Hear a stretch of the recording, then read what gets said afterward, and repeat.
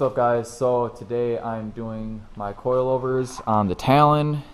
It's been needing them pretty bad. She sits pretty low as it is right now. It is murdering my exhaust, so something's got to change. And we're going to get them coilovers on today.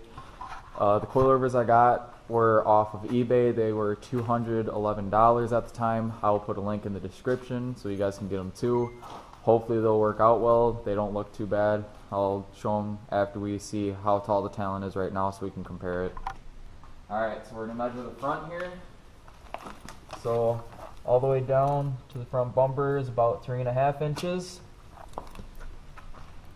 Driver's side in the front, we're going to measure from the pinch weld. That's about 4 inches. Let's go over the rear pinch weld. That's about 4 1/4. Let's try the rear bumper.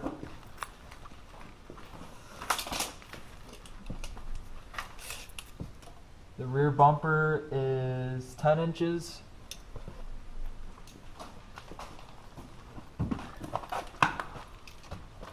Passenger side rear quarter, about 4 inches. And passenger side front is about 3.5. So it's pretty low, but hopefully these coilovers can change that. Alright, so I already cut it open just to make sure these were the right coilovers, and they are. So they're from Max Speeding Rods. Pretty well known Chinese brand. And here they are.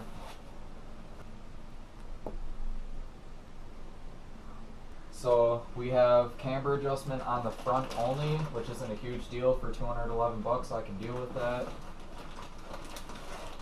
So here's one of our rears.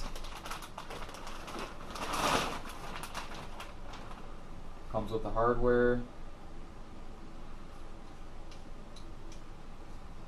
Nice and smooth. It's got his bump stops built in. Anodized orange. Couple little scratches on it, nothing big.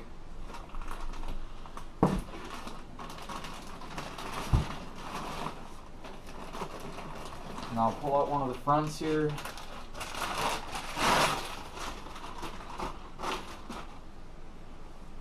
Fronts look just about a little bit smaller. There's the camber adjustment.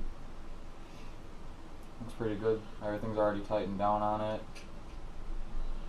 Hardware looks pretty nice on it too. This one's got a couple little scratches in it, but again, nothing major. And then of course we have our Max Speeding Rods adjusters, so we can actually adjust everything.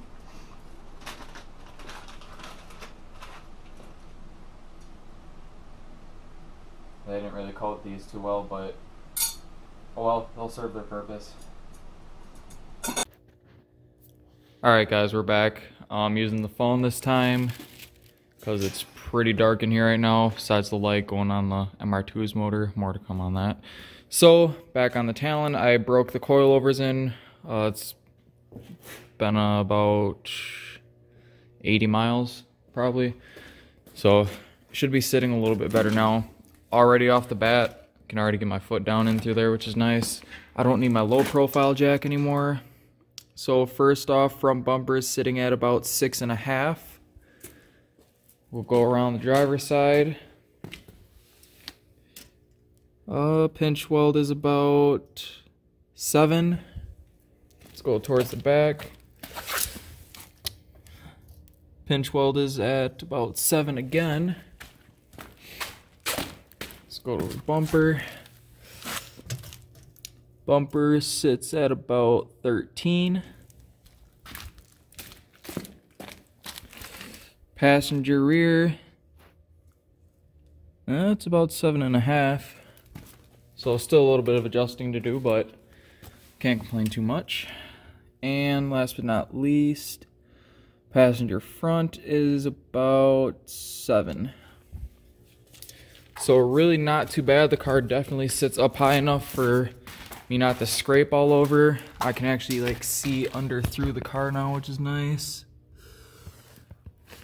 The ride on it is very stiff right now.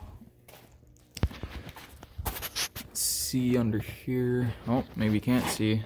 See if we can zoom in a little bit on it. Get the flashlights turned back on.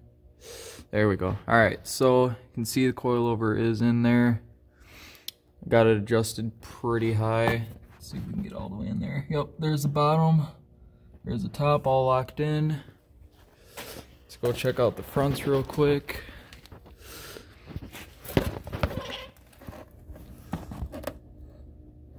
Oh, already got some rust. That sucks. There's the bottom. There's the top.